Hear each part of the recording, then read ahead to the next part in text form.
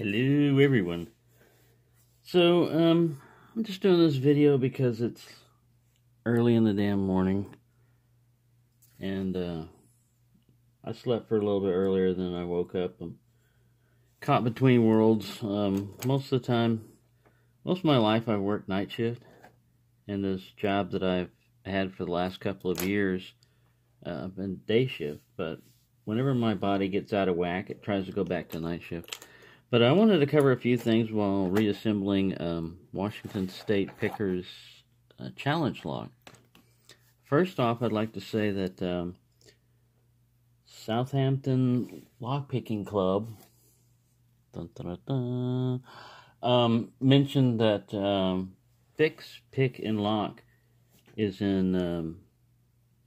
He had surgery for something, I don't know what it was, but he had to go back into the hospital. He's in an intensive care unit right now. So those of you that are religious can pray for him, and anybody else, or even the religious ones, can still go over there and leave a comment on his last video, wish him well or whatever. Try to help him out, because he's a really great guy and he's a member of our community. That being said, I don't, he's over in the UK, and if you don't know who he is, just check I'll leave a link in the description of this video. And Southampton Lock Picking Club had mentioned it, and he said that, excuse me, it would help if I mention it, because maybe some of my viewers are not subscribed to him, which I would find odd, but that you wouldn't watch Southampton Lock Picking Club. But still, I just wanted to mention that and throw that out. Whenever you do a challenge lock, of course, you've got to videotape it. You don't want to edit as far as like pause in between the picking, or taking from being picked to going down here, just because you don't want people thinking that you were messing around with the lock. You only had like one pin in it or some crap like that, But another thing is, the good thing about videotaping it is, when you're videotaping the sequence, excuse me, there's something in my lungs today. When you're videotaping the picking sequence and you're gutting the lock, it can really help you as the picker of the lock when you go to reassemble it, because pin orientation is important. When the lock maker made the lock, he wanted that T-pin pointed a certain way, and when you pick the lock, it was a certain way. So if you mess up and you reverse, like a T-pin or something else, you change the lock, basically. It's still a challenge lock, but it's different from what the maker had. So if you have any questions about that, just contact the lock maker, and through email or any contact. Anybody in Locksport that would probably have a connection to them if they're not still current or whatever. But another thing is, when you have disassembled it and laid it out, it's a good idea a lot of times to take a still photograph of it. That way you don't have to freeze the video, and be trying to look at it, because sometimes it'll leave a thing up there, or sometimes it'll blur the image a little bit or darken it, when it's on still frame on a video. But with a photograph, you can just look at it and say, that's how it came out, and that's how it goes back in. I just wanted to say that because I don't have any challenge locks in my naughty bucket. I pick them as quick as I can, and I send them out as quick as I can. Now, if I don't have a package going out for a while, or I can't afford it or whatever, wow, that's an odd size when it doesn't fit in there. Excuse me, that choking has got me choked up. If I don't have a package going out anytime soon, that'll give me more time to pick on the lock. But a challenge lock, I think, like Thumper mentioned in his videos, that he didn't have any challenge locks left to pick. And I know Albert LaBelle is always asking for challenge locks, and there's only so many challenge locks out there. I try to make some more. I've only done like about 30 of them myself. But yeah, you might see the initial pick of a challenge lock, but a lot of times they don't pop up again. Like they disappear, and I'm sure they're out there. No one's like ripped them off or anything, or stolen them, or they got lost in the mail or anything like that. They're just sitting in a bucket because they're that difficult. Well, that's fine. I mean, it's good that if a challenge lock is difficult and you can't pick it, and you don't have the time to get to it. I mean, I know a lot of people have jobs. I got jobs myself. Just because I'm an insomniac, is the only reason why I can do so much. A lot of times, I got extra time on my hands. But I make the best effort I can to pick a lock and to get it moved on. And challenge ones, I like to give it a good challenge, I mean, like, if I get a lock, with this one, particular one here, Washington State Picker sent this one to me, in the mail. I mean, he just like, hey, I want to send you a package. Okay, I want to send you a challenge lock. And he sent me that one. And as soon as I got it, I tried to pick it. And man, it was tough. And he said, you can keep it or you can send it on. Well, of course I'm going to send it on, I mean, because I love to have somebody's example of a challenge lock, but I wouldn't want to hoard it, I want everybody else to have fun with it too. So that's what I try to do. I'm not trying to lecture anyone or anything like that. I'm just, giving an advice, and advice is, like an opinion. You can take it or leave it, for what it's worth. I won't be offended, if you disagree with me on anything. But if you pick a challenge lock and you've got it sitting there, like I have separate trays and everything, I try to put them back together again as quickly as possible, because you can bump into this or you can jostle it. And again, that's where having a still picture or a videotape of you taking it apart and everything helps on reassembly. Also, when you post it, if the challenge lock maker sees that you've got a pin oriented differently, they can say, hey, by the way, you've got that pin, upside down or something. And if it makes a difference to them, I mean, to me, if somebody reassembles mine differently, like, for example, a key pin is pointed in a different way and it works, hey, maybe it's, it might make it more difficult that way, but that's all I'm saying on that. I send them out there. It takes quite a while. I'm surprised how much time it takes to make a challenge lock, and then sometimes how quickly you can get into them. You'll spend hours, sometimes days, on getting the thing right. And I don't mean like constantly working on it. You'll go on, you'll work on a pin or two, and you'll get exhausted, and you'll go off and do something else, or you get bored, and you'll come back, and you'll think of a mod, like, oh, I can thread this, or, ooh, countersinking would be really good here, and if I countersink this, what would I put in there to interact with that countersink, and how much of a deep fall set can I get? You just kind of like play back and forth with that stuff, so it takes a lot. I don't know how everybody else does challenge locks, but it takes a lot of effort to put them into there, and it would be nice to see them picked on video, or, whipped on video more often, because a lot of times what we'll do, we don't have time. If you've got a lot of packages and I don't have a lot of subscribers or a big list of people that I exchange locks with and stuff. But when I do get a bunch of challenge locks, for example, I get like 2 packages back to back that have got challenge locks in it. There's no way I can pick all those right away, but I will start scheduling more challenge locks to be picked. And it takes a lot of time. Like I said, you'll sit there and you'll do like a picking session on video, and I'll be commenting like I'm doing right now. I'll be talking. And then if I don't get the lock, that video usually gets deleted. Maybe not right away, but I've got to make space on my drive. My storage space on my phone has only got so many videos I can keep on there. And the rest of them I upload to YouTube. So you've got limited time and limited space that you can, invest on this.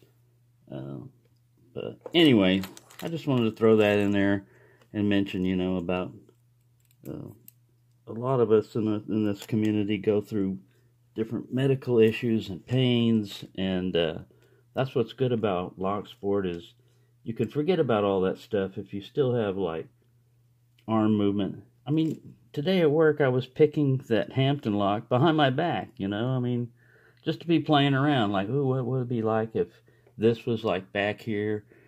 Could you pick it behind your back? 4 spools, 4 pins. Yeah, it was kind of fun to do it that way. Then I was picking it left-handed, just playing around.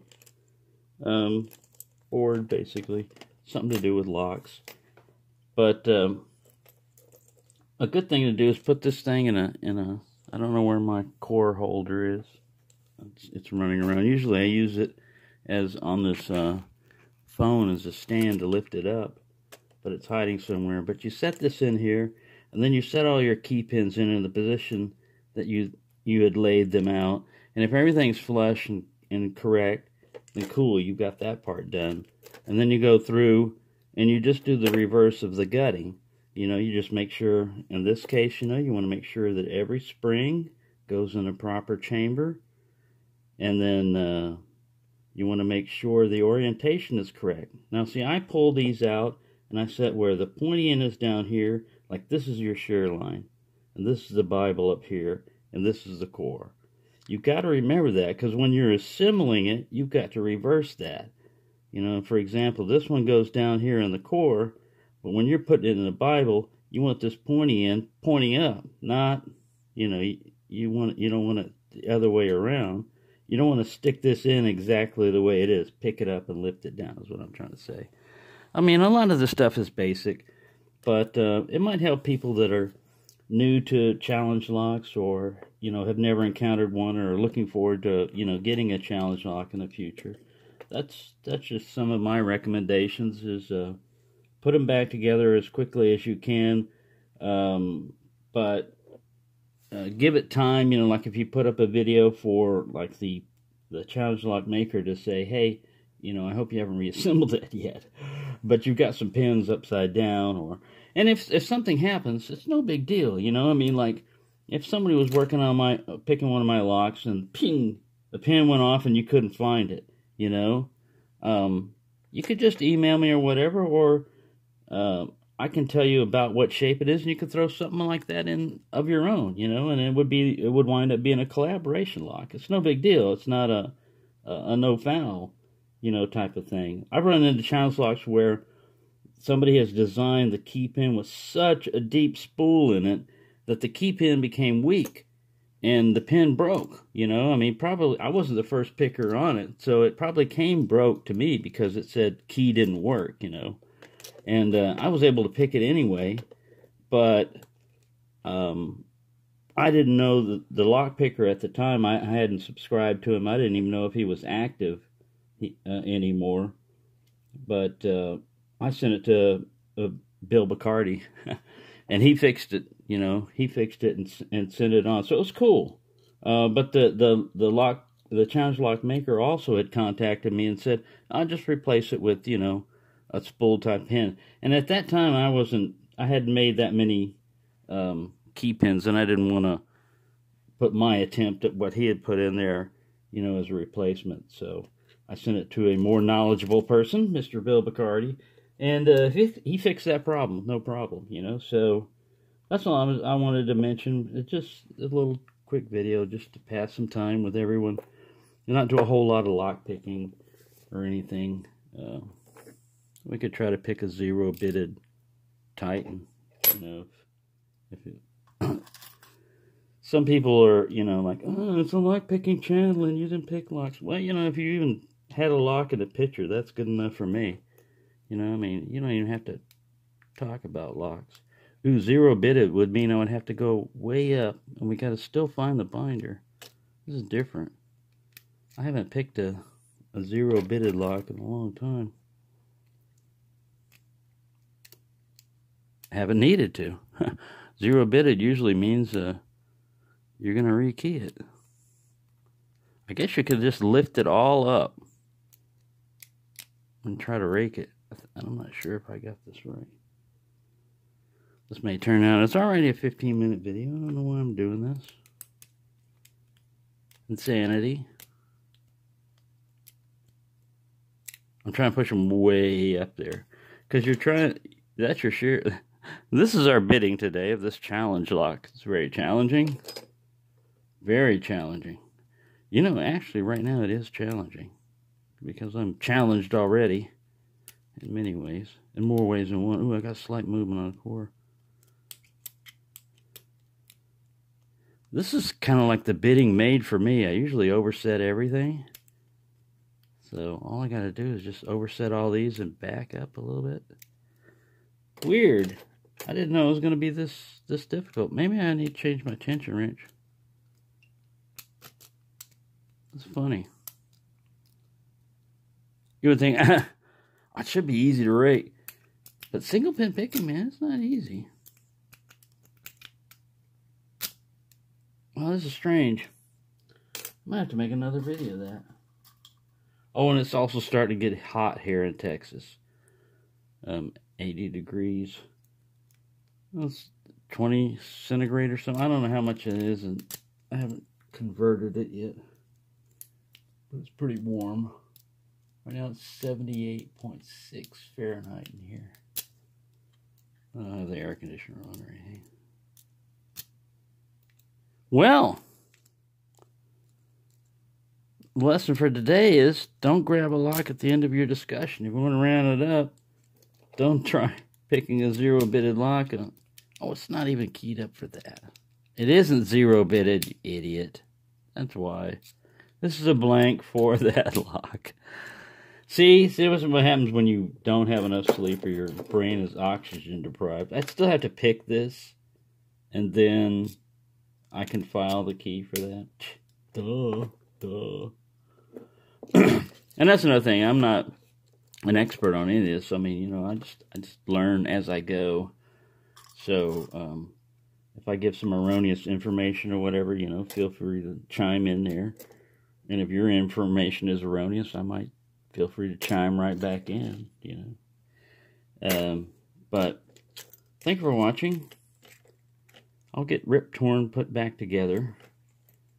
And I'll pick this guy. I guess for a stock lock Sunday, you know, I could do that. I could pick him, and then I've got a potential challenge lock. Clash of the Titans. I'm already thinking of a name for him. So, thank you for watching, and happy picking, everyone. Nice little area behind the factory. Mississippi liked to run his cows, but I've walked all through here and I can't find his cows. I don't know where they're hiding.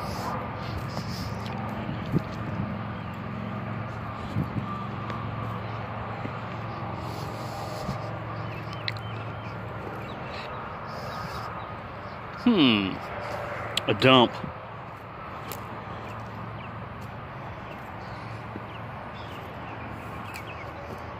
Yeah.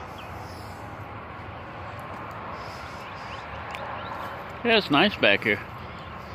Other than there's a lot of cow patties all over the ground, but other than that, I don't know where his cows are hiding. They're usually all milling about.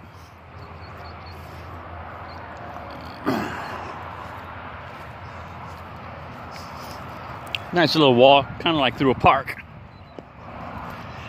Picnic.